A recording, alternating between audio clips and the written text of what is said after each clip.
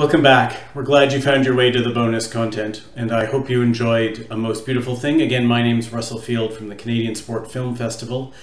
As part of this bonus content, you'll see a one-on-one conversation with Arshay Cooper, hosted by Perdita Felicien, a two-time world champion and a two-time Olympian, one of Canada's most accomplished track and field athletes, a 10-time national champion and record holder.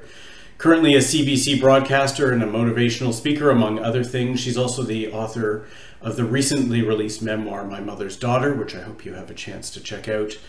Before Perdita speaks to Arshay, a couple of words first from Canadian national team rower Victoria Nolan. Hi, this is Victoria Nolan, coming to you from Rowing Canada's National Training Centre in Victoria, British Columbia, where I am training with the rest of Team Canada, getting ready for the Tokyo Games set to take place later this summer. I am thrilled to be a part of this Q&A session with Arshay Cooper. Although our stories are very different, I found myself identifying so much with Arshay's rowing journey. When I was 18, I found out that I was going blind. And at age 30, after having my two children, that's when the lights went out for me. I was afraid to leave my house. I was afraid that I wasn't going to be a good mom. I was afraid that I didn't have a future to look forward to. But then I found rowing. And like Arshay, being out on the water helped me to feel safe, gave me a community to belong to, and a new sense of purpose. Most importantly, it restored my confidence. Rowing was such an important part of my life that in 2007 I made the national team, and since then my team and I have won 7 medals for Canada, including bronze at the Rio Games in 2016. Rowing has also helped to propel me to be successful in many other areas of my life. So my hope is that Arshay's message will reach the rowing community so that we can seek out ways to make rowing more inclusive and to bring in people who otherwise might never have found themselves inside a rowing club. Okay. Arshay, you made sports history when you captained the first all-Black rowing team. You did that in high school, never been done in American history, right? Right now, you're an activist, you're a motivational speaker. You still consider yourself a rower? Sometimes, depends on the day. They like me with the hurdles. People are like, can you still hurdle? That's debatable, right? And I just really, really connected with your story. One, it's so positive and it's so inspiring. And honestly, with everything that we're going on right now, have going on in the world right now, like we need those stories. Like we need the stories like you, like yours. I really want to start at the beginning, right? Okay. With you being on this team with your teammates. But honestly, this is from your memoir, right? This is what inspired the film. So can you tell us how that came to be? The film? Yeah, honestly, before the book came out, before the film, for the last 15 years, everyone kept talking about this story locally. Only those who were there to live it knew the story. And there's so many of those stories. No one said it should be a book. It was like, it should be a movie one day. It should be a movie one day. And I was like, you're right. But, I was the captain. I can story tell a little bit. So let me write something. But, that was just the thought. But it wasn't until 15 years after graduating high school, going back to speak at the school that I went to, and also speaking to the surrounding schools and hearing the questions from all the young people and the things they're going through, I said to myself, nothing has changed.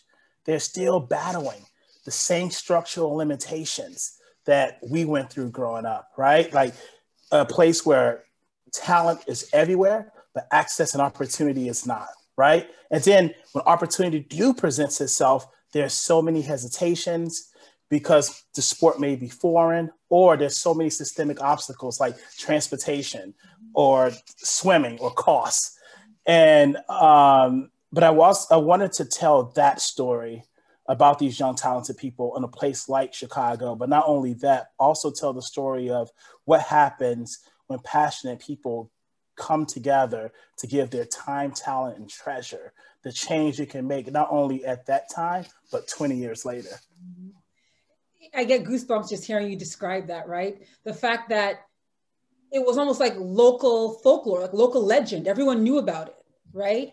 But you fast forward 15 years later, it's still happening. There's still people who have the ability, right, to do great things, but the opportunity was lacking. Did you know when you were a part of this team, and we should say, everyone I'm sure has seen the film at this point, but I think it was the second most violent high school in Chicago. It was the Holy City was the name because of the gang affiliation, right? Yep. Vice Lords. So this is what all of you were up against. And what struck me is I'm like, this is not track and field. This is not football we're talking about, or basketball. The whitest, most exclusive, expensive sport to get into. That's what you all signed up for. Yes, absolutely. It was, I always say I'll quote Rosa Parks when she said that I didn't know I was making history. I just knew that I couldn't give up. Right. And so I knew, again, that this was something great and the opportunity could be great because it was so different. And every race, is outside of your city except for one. Right. And I'm like, wow, I've never been anywhere. Like, this is unique and this is different. But again, there were so many people on my team that understood the opportunity, but because this world, navigating through the west side of Chicago was hard. Now we had to navigate through a white space, right? That white elite space that we knew nothing about, where you at the boathouse and you share with 3 private schools, and every day at practice seems like a away game. Like, it doesn't feel like it's your home, but it's your home boathouse and everyone's staring at you, right? And you go to a race and you're so isolated, right? And you have the oldest boats in the neighborhood. You have the most novice coach in the city. So when we were on the water, it wasn't that we wasn't faster than anyone. It was an equity issue, right? We didn't have the best coach. Our boat couldn't move quite as smooth as the other boats. We didn't have enough erg machines. And so it was a battle, but we just knew every day that we couldn't give up. And at some point we looked back and was like, we have gone way too far. We can't turn back now. Can't turn back now. So what started off as pizza and maybe like a travel or a day out of school clearly turned into much more for all of you. On the water, in those white spaces, were there any times where you were actually embraced, where you felt seen by the rowing community? Yeah, the sport of rowing measures success one way, and that's by gold medals, right? Or getting into an Ivy.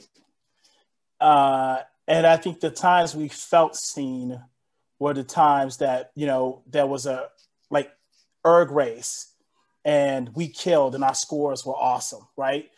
We were only seen by our athletic abilities and nothing else, not with what we're facing on the west side of Chicago, not by being the only, not even that, right? It was really about speed. And so if we didn't have the speed, we wouldn't embrace, right? And so that was the only time. But I do know it was the last race. Like, after, rowing for a couple years and a half, really killing everyone on the water. And at the end, losing that race by very little because I caught a crab, I felt like the only time I really felt embraced by others. They saw you. That's when they really saw you. Yeah, that's when, it's, there's a part in the film where one of the coaches said that I didn't think the program was a success. Like, they didn't know, no one was rowing in college. Yeah. No one, they didn't win. They didn't win any gold medals. And that shows that, again, that people measure this success in this Ivy League sport by gold medals. For us, overcoming the fear of water was a win for our culture, right? So many Black boys. I mean, what Chicago has been trying to solve for so long, how do we get these different gang members to build a bond and to build a brotherhood? Rowan has solved for us. That was the biggest win. I mean, traveling 2 hours a day to the boathouse on a train, which no private school would do. They all showed up in, in cars and Mercedes, right? those were wins, and that commitment that we found on the water, and how we trust in the process and showed up every day, regardless of all the things we've been through at home. When no one could survive the things that we were going through, but we still showed up. Those wins were the wins that I wish the world at that time measured us by. Yeah. Oh, it's so profound you hearing that, because to your point, your rivals weren't up against what you all were up against, right? And you all were escaping violence, death, right? Gang activity. What really does strike me though in the film is you all didn't have idle time. Rowing gave you almost like an escape, a place to go. So you really didn't have the time to be distracted or lured in to that life, right? Yeah, right. Absolutely. Yeah. Yeah. And I always say that, and you'll hear from rowers now, they say, oh, I live to row. I live to row. And I was like, we row to live. Live. Yes. Right? It's a literal thing you're talking about. Yes, absolutely. You know what I mean? Absolutely. Oh, yeah. Do you ever let yourself think about what would have happened if I didn't walk into that gymnasium or that lunchroom, wherever the pizza was that day? I know you had to come back a second time, but do you ever wonder, what if I didn't sign up? Yeah, I think my answer is different from my teammates. Some of them would say, I was a dead man. I would have been a dead man. I was in gangs. I was heavily involved in the gang. I don't know if I would be alive, because I experienced so much every day, gunshots, running for my life, just being in a neighborhood with no opportunities, right? For me, my mom recovered from drugs, and she began to make a great life for us. I think I would have been fine, but I wouldn't have an opportunity to show my leadership. Yeah. I wouldn't have an opportunity to grow beyond my community, right? I started thinking more global as I began to travel, right? And I think, again, Rowan gave me those opportunities. Yeah, I think it broadened your horizon, right? Yeah, yeah. And it made you think about what is possible, right? Almost like you're saying, I can go beyond my neighborhood. I can go beyond my four walls, right? I can go beyond Chicago even if I want to. That's what it made accessible, I think, to you in your own mind. Why did you become the leader? Like what was it about you that allowed you to rise up and be a leader? Yeah, I think, again, it was, my mom, right? Like forcing us to go to church and listening to these leaders all day long. I'm like, gosh, all right, already. I'm going to be a leader one day. I get it. I understand. I know what I have to do, But I think for me, it was, I have to say, so I was speaking in Harlem to these group of young Black men. Mm-hmm. And I asked each of them, what's your dream? What's your dream? What's your dream? And then there was one kid said to eat at Chipotle, a little local. I know Chipotle. I'm from Hyde Park, not from Hyde Park, but I lived in Hyde Park for a few years. Okay. I went to the University of Illinois for 10 years. Yeah. Okay. So little restaurant, fast food restaurant. And everyone started laughing. But he was so serious, right? Yeah. It wasn't McDonald's, but Chipotle is like one little step up. Yes. But you should have access to it. And I remember saying, wow, like you can tell he was serious. And so I gave the school counselor $20 after and said, you have to make sure he eats at Chipotle. Because if you can eliminate that small dream, there's room for bigger dreams, right?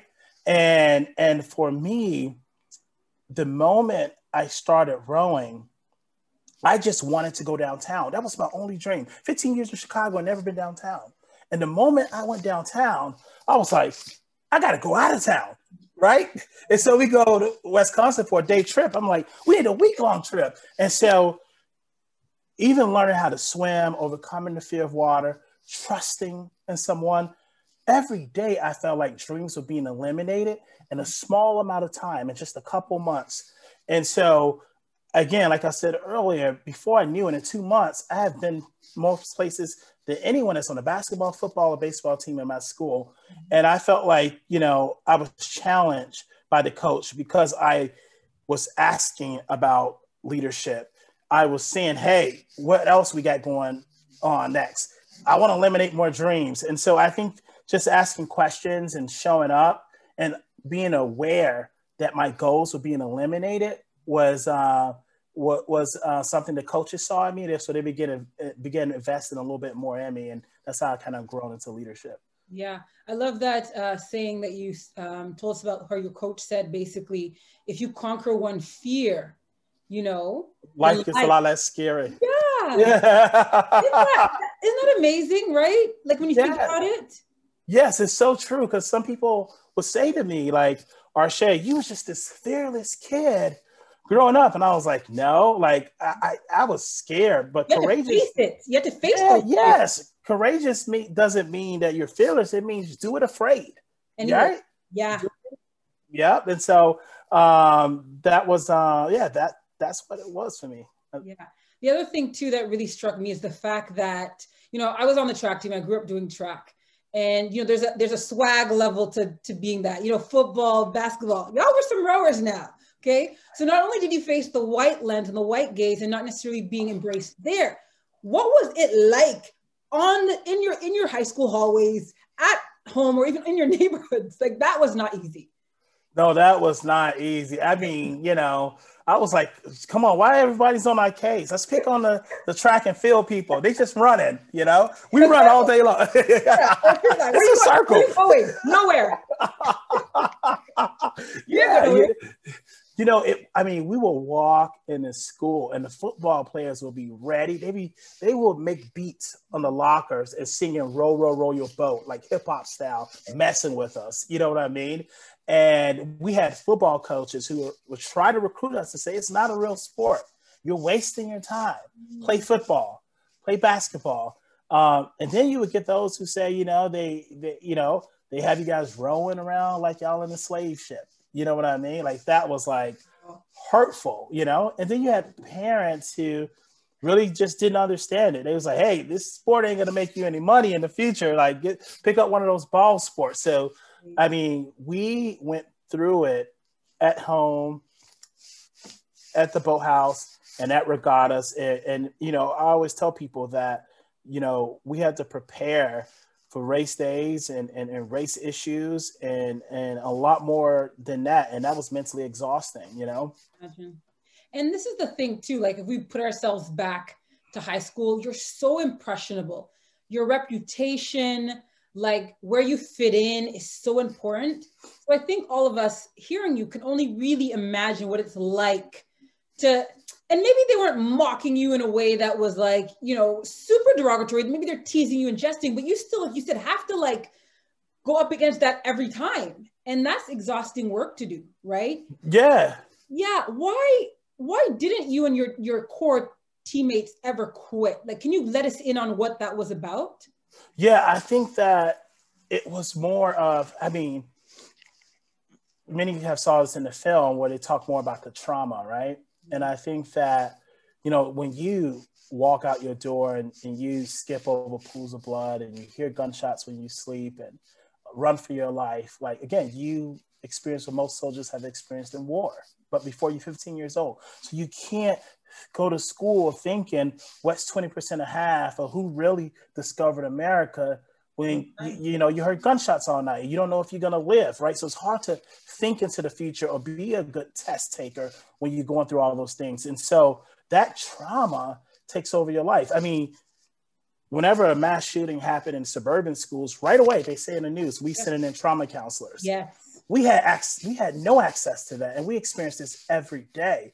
But I think the moment, tell you the power of outdoor sports, the moment we got on the water and found the magic in the boat.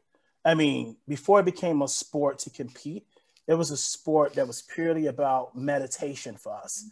It's rhythmic, that constant, just same motion, the waves in the water, the blades slapping against the waves, no police sirens, no gunshots, no broken street glass. You just downloading that serenity and you're following the person in front of you. And there's only one sound, right? And that's from the coxswain or the coach. And they're saying, sit tall, breathe, you belong here. And that's 2 hours a day where you finally get a chance to escape the noise and focus truly on yourself and the person who sits in front of you, and the person who sits behind you. And that reduced the trauma in our life. Like teachers was called everybody walking storms because we would get upset, but that sport calmed the storm in all of us. And I think the fact that we showed up every day with no fears, nothing to prove, all just kind of, well, we did fear the water, but we overcame those fears together. We was able to build a bond by being isolated, and our trauma was reduced together because it's something that we always wanted to experience. It drew us close. So we knew, for those who truly felt that way on the water, we felt like if we left that team, we are entering back into that world of trauma. Like that peace, we didn't want to leave that peace. And I think that's what kept us together. So collectively, the sport represent peace. And it's pretty hard to leave peace once you really, truly experience it. And I think that's what kept us going. And the coaches, right? They were great coaches. It wasn't about just fast boats. They were really great human development coaches. That, you're going to be a great human first, a great teammate, and then let's talk about being fast. You know what? You just gave us a perfect glimpse of really what that time in your lives was like. And to me, it was really rowing and your coaches, they were a surrogate for a lot of the things that were lacking in your lives and in your community. And it seems like all of you decided, I'm going to cling to this. I'm going to not let this opportunity pass me by, which honestly is not something that everyone can do, right? Mm-hmm. You all had to face your fears, one, the stigma, one being in a sport where you're not necessarily, seen all the time. And then you stayed in that, right? For me, I want to know, and what's interesting with rowing, because, I keep talking about I was a track and field athlete. Our stadiums are packed, 60,000, 80,000 at the Olympics. And then on the water, there's no crowd. There is no roar. You say to the coxswain, right? So I could imagine, and I love noise, I love chaos. So I could imagine for you, there's a serenity. I hear what you're saying now, even watching the film and thinking back and the rhythmic of it, right? Where when you probably go to your neighborhoods, the noise, the chaos, the gunshots that you described, it's almost like you could enter a whole different world where you're safe. Yes, it was entering that realm. Like I finally got it. Like it wasn't that way for me, but I finally got it. When my mom talked about how that church was her safe place, that place where she could meditate and feel like at peace. Like everything she told me, and I was like, really? I felt that, on the water. The tables kind of turned. I'm like, Mom, why you always at church? She'd be like, Arshay, why you always in that rowing? You know what I mean? And I was like, because I understand now, And I think that's the thing that I love about rowing and the people that row is that there are no cheerleaders.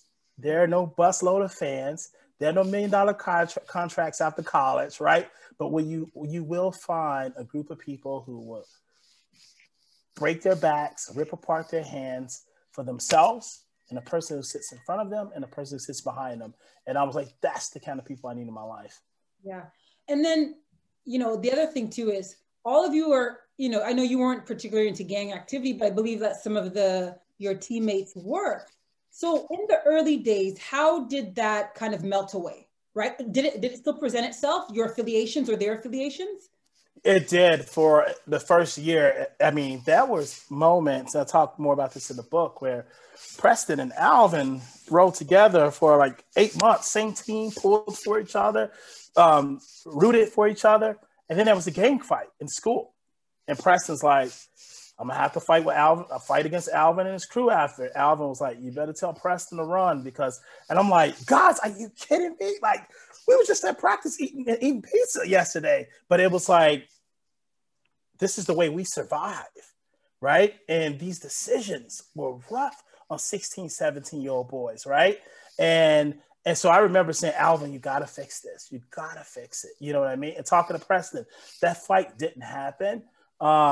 If you want to know why, please pick up the book on Amazon. No, but yes, but it took some time, right? And I think that the guys understand why they joined the gang, and they saw that Alvin life got better, that Preston life eventually got better, and I think eventually guys joined a team and built a brotherhood, and it was those long van rides where we built that relationship where we understand we don't have to go back, and it was the coaches being there, showing up to the neighborhood for us sometimes.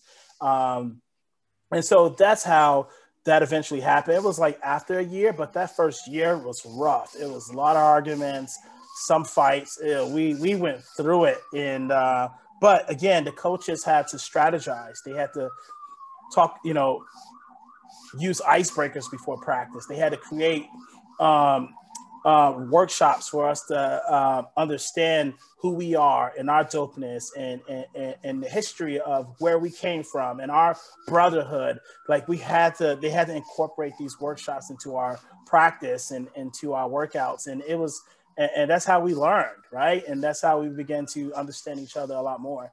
Yeah.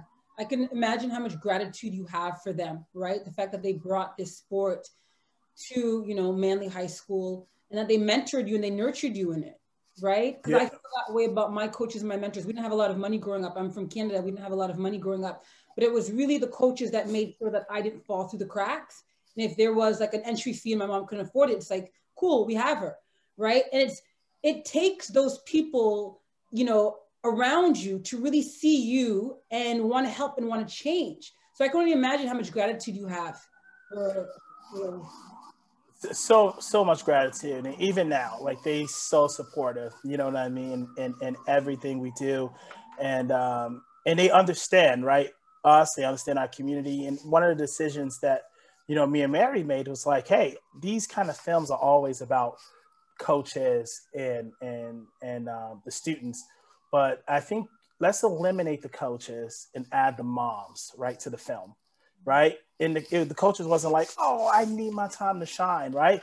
They understood that because it was always about us, not about them, their reputation, or how many medals they won. It was truly a family atmosphere. That's a beautiful thing. So let's talk about some of the people behind this film, because you got some stars, you got some names. So Mary Masio, I believe that's how I say her last name, correct? Yes. I watched a few of her interviews, and she is, you paired up with the right person, because she is behind this thing 100%. She speaks so highly of you. And it's clear, I think she said she'd gotten the book and loved the book. And she's like, this didn't happen. Like, she was skeptical about the story even happening. But can you talk to us about how the partnership came together and how the film came together? Because like we said, it's based on the book. Yeah, before Mary, I was tweeting out to Will Smith, Steven Spielberg, Ava. Somebody got to do this movie, Rowan teaches you how to go after it. And so, none of them respond. But, Mary read the book and she tweeted out to me that loved the book. And, I looked her up and it was like, oh, gosh, she did some good work. No, yeah, and it was a rower. And not only did really good work, her work is about social change. And so, I reached out, like, would you ever? And she was like, yeah, and so the partnership started and I was like, hey, this is a great story. Let's get some heavy hitters involved. You know what I mean? And she called up Common. For me, it's like first time you think of a narrator, you're like, where's Morgan Freeman? Right. But Common was the most perfect person. He was amazing. And I was able to talk to him about the film, and then Grant Hill, who loved the project, and Dwayne Wade. And I think, again, as we talked a little bit earlier, they loved the fact that our team wasn't all about the gold medals. Like they didn't win everything, which most stories are about. It was about just, overcoming those obstacles and keep going after it. And they kept going after it and kept going after it. And it was so unique, it was rowing. And so it was good to have those guys a part of the story. Yeah, because I saw that, and I Common's voice is, Academy Award winner. His voice, you can recognize it anywhere. He's like the next Morgan Freeman, right? And he's such an icon in the city of Chicago, of course, but like at large. And so I'm like, right on that they would put their name to this story, right? And I'm glad you never gave up, because I think that's something that sport teaches us, right? Like, not giving up, not stopping. And you realize that this is a unique story. This is a profound story. It's worthy of being told. You didn't wait for anyone. You were like, I'm going to make sure that this story is not forgotten and it's told in this way. So hats off to you for that. So I'm going to wrap up with a few more questions, because I really want to know about in the film, when you invite the police to be a part of things. I want to know the impetus behind that for you, what that was like, and what you really think the message was with having them connected. Yeah, for me, one of the moms said, this is like outside of filming. She's like, the two things that scares me in Chicago is when my Black son is in a different neighborhood and my Black son interaction with the police. Now, I have spent my life changing that interaction, trying to change that interaction in the neighborhoods of Chicago, but not attacking the other fear that these moms have. And, I protest. I have helped in many ways to be a part of and believe in police reform and because the relationship is so toxic, and I've never committed a crime or been suspended from school, but still had my face pressed down a police car numerous of times, right? And but at the end of the day, regardless of what I do today in my protests or what I post about, tomorrow morning, those same cops will still be working on my block. So what can I do tomorrow? What can I do right now? And I said, they need to know our names. Like all these guys, teenage boys are walking around with their hoodies on, great kids, but they walk around the neighborhood and they need to know our name. And so I presented to the guys and they were like, what? And what I said is that, and one of the things I wish as a kid, I was like, if this cop just, while my face is on the police car, I'm thinking if they just knew who I was and what I do and the work I put in to try to change things as a young kid. And I wanted the guys on our block, those cops, to understand who we were. And what I told the guys is, as a teacher, you will always forget some of your students. As a student, you'll never forget your teacher. And we have an opportunity to be a teacher here. And so we invited them out, and it was awkward at first, but we started rowing and breaking some ice, and we took them down to the tanks, and I started talking about my life and the lessons I've learned through the sport, right, as they were rowing. And then we took them back to the same water where we didn't get along at first, right, where we talked about that trauma and that same water that helped us heal and unite. And it was, we had a good time, and I knew one race, the plan was one time on the water. And I was like, it's not enough, right? It's not enough. They need to know who we are. And fast forward, I would say that, they would tell you today, because we got a group chat, we talk all the time. We say, hey, you should read this book, blah, blah, blah. Fast forward, they would tell you that Preston wears his hoodie inside his pants, but he's one of the best entrepreneurs in the neighborhood, right? They would say that Alvin grew up not making bad choices, but hard choices, challenging choices to survive. And when George Floyd was murdered, one of the cops right away sent us the photo of him meeting with Black activists. And he was like, I feel the pain of your community, right? If you go, Officer Lewis, if you go on his page, he's like, yes, Black Lives Matter. These are the things that they don't show in process. Now, for a Chicago cop to say that was like crazy, right? And then another cop who I love this guy, and he's every book that I've told him he should read, from the new Jim Crow to Stamp, he's read them. And what he said to us is that, when George Floyd was murdered, a lot of bricks was thrown at me.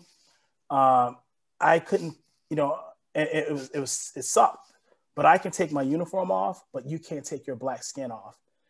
And I said, you're right, but I need you to tell your colleagues that. Now, we wouldn't be able to have that conversation if I just mailed my book to him, right? If I was standing on the other side of the street facing off against him. I wanted to create an opportunity, and I know sports unites folks, to have the challenging conversations. Now, you and I know as an athletes that you don't win anything comfortable. You have to be uncomfortable the whole time to get the results you want. And it was uncomfortable at times with different conversations, but the truth of the matter is, at the end of the day, they know our names. They know our teenagers' names. And that scene with the guys and the kids in the water tanks, the cops were actually there watching that. And you can tell they was like, they've never seen anything like it. Now, it doesn't change the system, right? It's so much work to do. But I felt like this was the best decision for our block. Yeah. And that's why I decided to do that. Yeah. And sometimes it's not even about trying to change the world. It sounds like you're just trying to change where you are and where you live and have that really ripple out. because you're right. Like you reaching out to them and having these interactions just as men, just as humans, right? Changes, and I hate to say it because it shouldn't be our job, but their perception, right? Because they now see Arshay, not a Black man. They see Arshay and all that you are and all that you bring. And there's almost this kind of like, oh, I get it now. Because maybe they would have never spoken to you or gotten to know you on that real, like just basic human level. But you were able to bridge that. Yeah, and you know what? And people say, "Oh, Arshay, I saw in articles he built this bridge, and he's here to build bridges." And it wasn't just building bridges. Remember, it was we were taught how to survive, and it was a decision based on survival for us and our teenage kids. Like, hey, if we do this, they know our kids' names. So it was also learning to survive. Yeah. So if they even encounter, stop your daughter, stop your son, there's a little piece of you that says it might be an officer that knows us, knows our family. Yeah, it's and I think the last thing was said is that you think about like Elijah McClain, who was killed by the cops, played violins for cats. Now, if the cops on his place, that was his neighborhood. If they just knew his name and what he'd done, they would say, wait a minute, that's Elijah. We know who he is. Nothing wrong with acting and walking and being. Yes, exactly. And so that was the goal behind it, to try to create opportunities for them to know who we are, our dopeness, how much we love our kids, and we're making history here. Yeah, no, you are, and you have made history, and you'll continue making history. Okay, I don't have much more time with you, and I feel like I'm just hogging you, and so I'll be snappy. But I really want to know, one of the parts in the film that I really connected with, I have a 2-year-old daughter, her name is Nova, and I saw all of you really connecting with your children through rowing. So I wanted to know your thoughts on the legacy of this film, what you hopes it will do, what your children have said about it, and kind of like where you are about that. Yeah, before the film, it was just like a book where the teenage kids still never read. It was like, it's rowing. We're going to play basketball and football. But I think, them all seeing the power of the sport and how to change their lives made them interested in rowing. They loved it, right?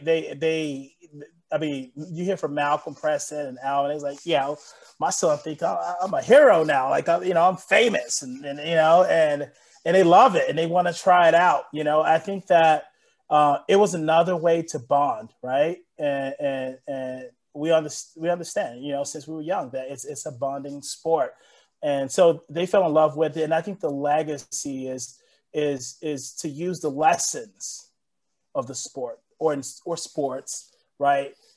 In our everyday life, and use those lessons in our family life and our career life, right? And I think that gives us the results that we want. We would get the results that we want. And, in sports, it's like, what's our goal? What's our mission? What's our vision? Let's go after it. Let's make it happen, right? Let's not give up. So it's really like communicating those messages to our kids, not by just telling them, but through sports, right? And so I think that's the thing. And for me, I'm still on the move to making sure that each and every boathouse in our country reflects the diversity in its city, and breaking down those barriers, right? Dismantling those barriers that stopping young people who grew up like I did to join this beautiful sport, right? And so I am working with that with a great team. We started a Most Beautiful Thing Inclusion Fund, and we are starting and helping programs all over the country. Like a program like Manly, what do they need? How can we help the program be who they ought to be? And so we donate, we help, we come, we recruit, and we do all these amazing things. And the last goal is for the Olympics in our country, LA 2028, right? We want to make sure that boat reflects the diversity in our country. That's only been in the 100+ years of this sport been an Olympic sport. There's only been one Black person who rowed on American soil in the Olympics. And so we hope to change that LA 28. I'm gonna look out for that. I'm gonna look out. I believe it that will happen. I mean, you can retire. I mean, I don't know if you retire now. You can come back to the sport. We could, This bike could, acts up now when I'm trying to do anything physical. That might be a lot to ask. So before I let you go, I want to know what teenage Arshay would say to the Arshay today, or even vice versa. Do you let yourself do that? Because sometimes I'm like, teenage you'd be like, you're doing what? Like, would you not be so proud? Would he not be so proud and like out of his mind of what you're doing and where you are? Wow, yeah, I think so. I feel like the now Arshay is still honestly so proud of the young Arshay, because when I look back, I'm like, how did you go through this stuff? Like, how, my life is a little bit better now. But it's just like, how did that kid accomplish those things, And I think what I would tell that kid, even before rowing, because there's a lot of young Arshays out there, is that you don't have to fight alone. Because before rowing, I did. My anxiety, depression, everything I went through, my doubt, my fears, I faced it alone, and I was okay with that and struggled. But you don't have to. And sports taught me that. And I think the younger Arshay would say to the older Arshay, keep going. We started this journey many years ago, and you didn't give up. That was the only dream, not to give up, and it gets you where you want to be. I look at all that you've created, all that you've done, all that you clearly are going to go on to do. Like it is wonderful. It's a powerful story. It's a positive story. I mean, I have the book now, and I cannot wait to read it and to dig in. And can you let us know, because I want people to know, just because you've seen the documentary rather, doesn't mean that you can't and you should not read the book. They should, because I imagine there's some details that you really can get into in your book. Oh yeah, the book, in the film, it kind of seems like it was like everything was like pounded to 1 year. It was like 3 years of rowing in this book, right? It was the day-to-day, what it was like when I went into Malcolm's home and hung out there, when I went into Alvin's house every day, what it was like when I went to Preston's house, the things that we went through day to day, right? The first visit at a restaurant, the first restaurant we went to, and they, this all white neighborhood, and they didn't let us in, right? The interactions with those kids from the private schools at the boathouse, right? On Grace, do we get more on Miss Grace? You get a lot more on Miss Grace. And so that teenage life and what Chicago was like and what our parents were like, and also what Ken and his family was like, and the coaches and their family. So you get a lot more of that. So please check it out. You would enjoy it, and you can find me on Instagram or Twitter easily. What's your handles? Where can we exactly find you? Like, what would we type in? Arshay Cooper, Instagram, Arshay Cooper, Twitter, or you go to www.arshaycooper.com. Okay, that's easy, because some people have their names and then it's a whole different handle and you don't know how to find it. So I'm glad it's Arshay Cooper, because we know that one. Arshay, honestly, I probably went double overtime. I hope I didn't make you late for something. No, it's all good. No, thank you. It's nice chatting. Thank you. Nice chatting with you. And yes, get that book, everyone. This film is wonderful. Tell people that you love it. I think word of mouth is huge now, especially in a pandemic, to get people to, gift books, buy books, and to really, really check out this wonderful documentary. Thank you, Arshay, for your time. Thank you. And Hudson Boats in Canada is hoping to bring me out. So when I go out on the water, I'm hoping I can bring you out too. I'll be there, but I need my water wings, because they're lacking. I got you. But I might could do it if it's not cold out. Yes, I got you. I hope to see you in Canada, Arshay. All right. Thank you so much. Take care. Bye-bye. Bye. Okay, I'm going.